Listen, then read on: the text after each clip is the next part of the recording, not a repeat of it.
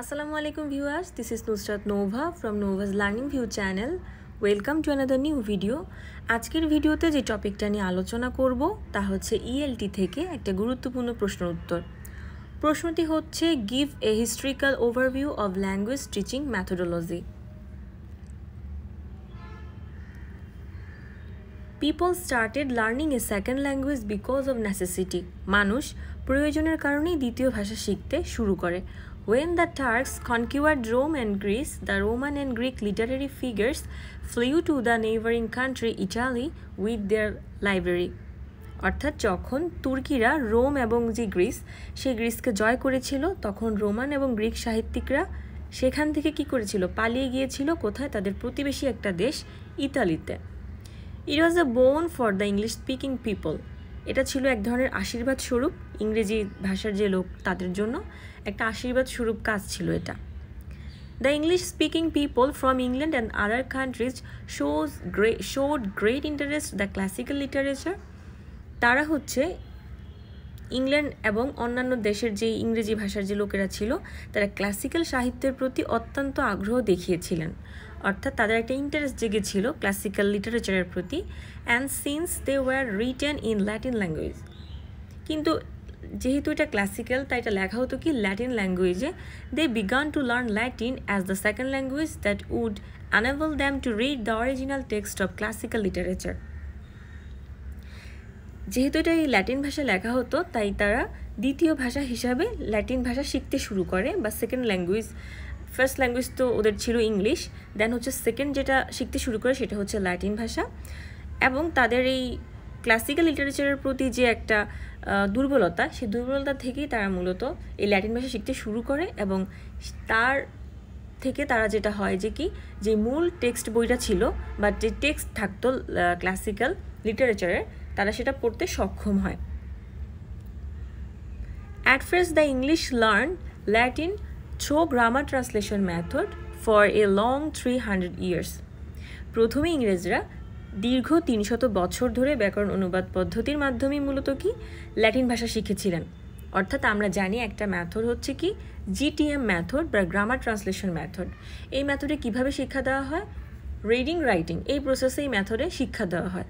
কোনো প্রকার speaking listening ওগুলো থাকে, বাট মেইনলি যেটার মাধ্যমে শিক্ষা দেওয়া হয় রিডিং এবং রাইটিং প্রসেসের মাধ্যমে। সেই প্রসেসটা হচ্ছে কি গ্রামার ট্রান্সলেশন মেথড বা GTM. During the 16th, 17th and 18th centuries, this grammar translation method was sometimes successful, but in the most schools, their method failed to teach the students the second foreign language. 16, 17 এবং 18 শতকে এই ব্যাকরণ অনুবাদ যে পদ্ধতিটা বা GTM পদ্ধতি কখনো কখনো এটা সফল হয়েছিল, কিন্তু বেশিরভাগ দেখা যাচ্ছে স্কুলে এই পদ্ধতির শিক্ষার্থীদের সেকেন্ড ল্যাঙ্গুয়েজ শেখাতে ব্যর্থ হয়েছিল। অর্থাৎ এই পদ্ধতির মাধ্যমে যেটা দেখা যায় যে হিউজ স্টুডেন্ট, এখানে স্টুডেন্টের কোনো লিমিটেশন থাকবে না।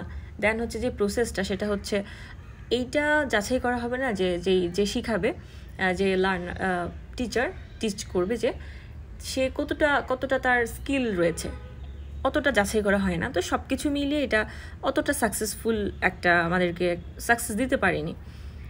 Besides, with the navigation of the English speaking people across the world, যেহেতু ন্যাভিগেশনের জন্য ইংলিশ স্পিকিং পিপলদেরকে বিভিন্ন দেশে যেতে হতো, it necessitated from to know other language. তাই তাদেরকে যেসব দেশে যেতে হতো সেসব দেশের ভাষাগুলো শিখতে হতো। As the new situation emerged, the English navigators landed on various parts of the world. Their people spoke neither English nor Latin. এখানে যেটা বলেছে যে ইংরেজরা এই যে নেভিগেটররা বিশ্বের বিভিন্ন স্থানে যখন যেত সেখানে লোকেরা ইংরেজি বা ল্যাটিন ভাষায় কথা বলতে পারতো না। সব দেশের লোকেরাই তো ইংরেজি আর ল্যাটিন ভাষা কথা বলতো না, তারা বিভিন্ন ভাষায় কথা বলতো এবং পরিস্থিতির কারণে তাদের বিভিন্ন দেশে পড়তে হতো এবং সেসব ভাষাগুলো শিখতে হতো। The situation force them to learn the local language through acquisition. এখন তারা ন্যাভিগেশনের জন্য বিভিন্ন দেশে যেত, সেই দেশের ভাষা তাদের শেখার প্রয়োজন হতো। কেন? কারণ হয়তো কোনো ব্যবসা বাণিজ্য বা যে কোনো কাজেই যেত, সেই সিচুয়েশনটাকে কন্ট্রোল করতে তখন তাদেরকে সেকেন্ড ল্যাঙ্গুয়েজটা শিখতে হতোই। এখন তারা যে প্রসেসটা অ্যাপ্লাই করতো সেটা হচ্ছে অ্যাকুইজিশন প্রসেস। আমরা জানি যে অ্যাকুইজিশন প্রসেসটা কি, সেটা হচ্ছে যে আমরা অবচেতনভাবে যেটা গেইন করে থাকি, কিংবা আমরা যে জিনিসটা ফ্যামিলি থাকে কিংবা হচ্ছে ফ্যামিলি বা কোনো পরিবেশ যেটাকে বলে, কোনো পরিবেশ থেকে তুমি নেচার থেকে যে জিনিসটা নিবে কিংবা লোককথা মুখে মুখে যে জিনিসটা আমরা শিখি, এই প্রসেসগুলোই মূলত অ্যাকুইজিশন প্রসেস। তো এই প্রসেসটা অ্যাপ্লাই করে তারা মোটামুটি শিখতো। Thus acquisition became the main method of learning a second foreign language since the situation demanded it. এই পরিস্থিতি যখন তারা কবলে পড়তো তখন মূলত এই অ্যাকুইজিশনটাই তাদেরকে সেকেন্ড ল্যাঙ্গুয়েজ শিখতে খুব বেশি হেল্পফুল করেছিল। The acquisition method was more or less successful as long as the British law ruled all over the world. এই অ্যাকুইজিশন পদ্ধতি কম বেশি সফল হয়েছিল কখন? যতদিন পর্যন্ত ব্রিটিশরা সারা বিশ্বে শাসন করেছিল। যেহেতু তারা শাসন করতে বিভিন্ন দেশে যেতে হতো, তাই তারা বিভিন্ন ভাষা শিখতো, আর যে প্রসেসে শিখতো সেটা হচ্ছে কি acquisition. They use the method of acquisition to learn the language of the native speakers. তারা স্থানীয় ভাষাভাষী যে লোকরা ছিল তাদের ভাষা শেখার জন্য অ্যাকুইজিশন পদ্ধতির ব্যবহার করেছিলেন। The situation began to change towards the end of the 19th century, অর্থাৎ 19 শতকের শেষের দিকের পরিস্থিতি পরিবর্তন হতে তখন শুরু করে, এবং linguistics was রিভাইটালাইজড as a branch of science. তখন তারা কি করে, যেই ভাষাতত্ত্ব বিজ্ঞানের একটা শাখা হিসেবে এই জিনিসটাকে আবার পুনরুজ্জীবিত করে। Linguist such as Henry Sweet, Wilhelm Viator and Paul Passy laid reformist ideas. তারা হচ্ছে মূলত হেনরি সুইট, উইলহ্যাম ভিয়েটর এবং পল প্যাসির মতো যারা ভাষাবিদ ছিল, তাদের এই ভাষাবিদদের আইডিয়া দ্বারাই, আইডিয়া এবং নেতৃত্বের মাধ্যমে মূলত আবার নতুন করে পুনরুজ্জীবিত করা হয় এই সিস্টেমটাকে। Since the British rulers introduced English as the second foreign language all over the world, they emphasized on phonetics in pronunciation, English in Britain style. যেহেতু ব্রিটিশ শাসকরা সারা বিশ্বে ইংরেজিকে দ্বিতীয় ভাষা হিসেবে প্রবর্তন করেছিল, অর্থাৎ এখন তারা ব্রিটিশরা যদি ল্যাটিন ভাষা শিখতে যায়, ল্যাটিন ভাষা শিখতে গেলে ওই দেশের জন্য আবার ব্রিটিশদের ভাষা কী হয়ে যাচ্ছে, তাদের আবার সেকেন্ড ল্যাঙ্গুয়েজ হয়ে যাচ্ছে ইংলিশটা। তো এটাই বলছে, যেহেতু ব্রিটিশরা তখন সারা বিশ্ব শাসন করতো, ইভেন আমাদের দেশেও এসে শাসন করতো, তো এই জন্য আমাদের দেশের ভাষাটাও কি, আমাদের সেকেন্ড ল্যাঙ্গুয়েজটা আমরা ইংরেজি পাচ্ছি। তো যেহেতু এই যে ইংরেজি পাওয়ার পেছনে, সেকেন্ড ল্যাঙ্গুয়েজটা চুজ করার পেছনে ব্রিটিশের একটা অবদান বেশি, তাই তারা যেটা করেছিল যে তারা চেয়েছিল তাদের যে স্টাইল, তাদের যে প্রোনাউন্সিয়েশন, তাদের যেই কি বলে সিস্টেমগুলো, এগুলো যাতে আমরা ফলো করি বা সারা বিশ্ব ফলো করে। এবং তখন যেটা ঘটতো যে তারা কিন্তু তাদের স্টাইলের তাদের স্টাইল ছাড়া অন্য কেউ যখন তারা তাদের ভাষা ইউজ করতো, ইংরেজি ভাষাটা অন্য স্টাইল ইউজ করতো, যেমন আমেরিকান স্টাইল, তখন কিন্তু তারা দেখা যাচ্ছে বিভিন্ন জায়গাতে জবের ক্ষেত্রে এটা প্রবলেম করতো। Not only speaking English as a second language but also pronouncing it correctly become more important. শুধুমাত্র যে তুমি কথা বলবে সেটা নয়, তারা এটা চাইতো যে কি তাদের মতো করে এটা প্রোনাউন্সিয়েশন হবে, ব্রিটিশদের স্টাইলই প্রোনাউন্সিয়েশন হবে, এটা তারা চাইতো। During the British colonial period English language teaching was based both on GTM and acquisition. British ঔপনিবেশিক আমলে ইংরেজি ভাষা শিক্ষার ভিত্তি ছিল কি জিটিএম এবং অ্যাকুইজিশন পদ্ধতি। এই দুই পদ্ধতির উপরেই ইংরেজি ভাষা শেখাটা তখন নির্ভর করত।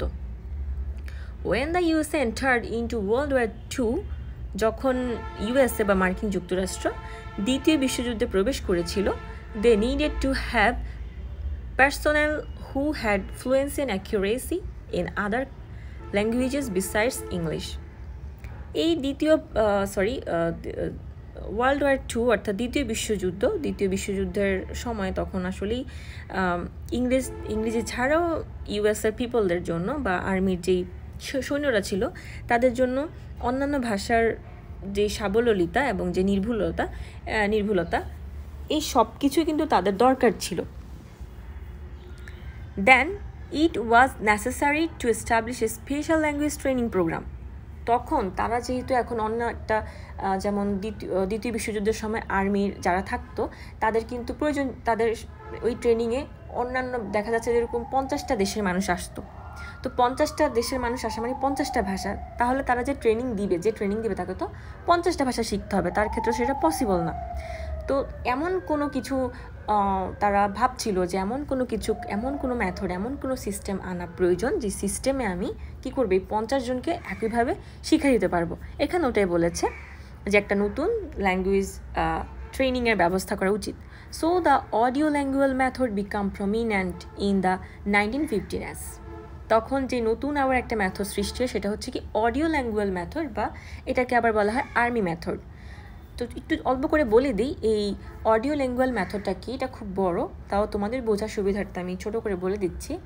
অডিও ল্যাঙ্গুয়েজ মেথডটা হচ্ছে কি রিপিটেশন, অর্থাৎ যেমন লেফট রাইট এই যে এই জিনিসগুলো, তারপরে আরও আর্মিদের যেসব ভাষাগুলো থাকে আপ ডাউন এই ম্যাটারগুলো, তো এই ম্যাটারগুলো কী হয়, বারবার রিপিট হয়। অডিও যেমন আমরা একটা অডিও ছেড়ে দিলে বারবার শুনতে পাই, ওরকম এটা বারবার রিপিট হবে। এই রিপিটেশনের মাধ্যমে কিন্তু অন্যান্য যারা ওখানে থাকবে তারা কিন্তু শিখে যাচ্ছে। তো এটা একটা প্রসেস। এই প্রসেস তারা কী করে, তখন চালু করে। কেন করে? কারণ তাদের ওই সামরিক বাহিনীতে কিংবা তাদের প্রয়োজনে তাদেরকে এই নতুন মেথডটা চালু করতে হয়েছে। জর্জি লোজানার্ভস, এ রাশিয়ান লিঙ্গুইস্ট, ইন্ট্রোডিউস সাজেস্টোপিডিয়া। এখন আবার জর্জি লোজানার্ভস নামের একজন রাশিয়ান ভাষাবিদ, তিনি সাজেস্টোপিডিয়া চালু করেছেন। এটা একটা সিস্টেম, কোনো মেথড একটা system. The decoration of the class furniture, the use of music and authoritative behaviour of the teachers become the main characteristics of সাজেস্টোপিডিয়া। এখন এই সাজেস্টোপিডিয়ার যে সিস্টেম সেটা হচ্ছে যে ক্লাসের সাজসজ্জা, আসবাবপত্রর সাজসজ্জা, সঙ্গীতের ব্যবহার, শিক্ষকদের কর্তৃত্বপূর্ণ আচরণ, এইসব বৈশিষ্ট্যগুলো থাকতে হবে। আর এইসব বৈশিষ্ট্যগুলো মানে হচ্ছে সাজেস্টোপিডিয়া। এটা কেন? এটা হচ্ছে কি ভাষা শিক্ষার একটা মেথড, ঠিক আছে? এটা মেবি ডিএম মেথড। তো এই মেথডটাই সাজেস্টোপিডিয়ার অন্তর্ভুক্ত। এখন এই মেথডের মাধ্যমে কিভাবে ভাষা শেখা যায়, যেমন আমি সেকেন্ড ল্যাঙ্গুয়েজ শেখাবো, সেই ক্ষেত্রে আমি যদি পিকচার এঁকে ক্লাসরুমে পিকচার এঁকে রাখি, তাহলে আমরা বলতে পারি যে একটা পিকচার দেখালে, যেমন ট্রি, যেমন মোবাইল, আমি একটা মোবাইলের চিত্র এঁকে বললাম যে এটা হচ্ছে মোবাইল, পেন, তারপর হচ্ছে বুক, এগুলো আমি এইভাবে শিক্ষা দিতে পারছি। তারা একবার দেখলে কিন্তু বুঝে যাচ্ছে। তো এই সিস্টেমটা তখন কি হয়, আবার চালু হয়। বিভিন্ন সিস্টেম এভাবে একের পর এক উঠতে থাকে, বা একের পর এক মানুষ আস্তে আস্তে প্রবর্তন করতে থাকে। Thus we see that the English language teaching method has always been reshaped and molded according to the demand of the situation. এইভাবে আমরা দেখতে পাচ্ছি যে ইংরেজি ভাষা শিক্ষার যে পদ্ধতি সেটা সবসময় পরিস্থিতির চাহিদা অনুযায়ী পুনর্নির্মাণ এবং কি এক ধরনের ঢালাই করা, যেটাকে বলে, সে পুনর্নির্মাণ করা হয়েছে। অর্থাৎ এটা কিন্তু সময়ের প্রয়োজনে একটার পর একটা, যেমন জিটিএমের পরে আসলো অডিও লিঙ্গুয়াল প্রসেস, দেন আসলো ডিএম, সাজেস্টোপিডিয়া, এই যে একটার পর একটা প্রসেস চলে আসছে। আসলে এটাই মূলত, এটা কেন হচ্ছে, যে পরিস্থিতি এবং যে সময়, সে সময়ের প্রয়োজনে, মানুষের প্রয়োজনে এটা হচ্ছে।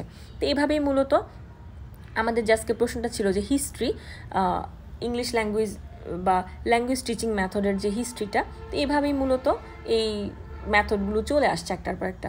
তো আশা করছি আজকের ভিডিওটা তোমরা সম্পূর্ণ বুঝতে পেরেছো। কোনো প্রবলেম থাকলে অবশ্যই কমেন্ট বক্সে জানাতে হবে। সবাইকে ধন্যবাদ।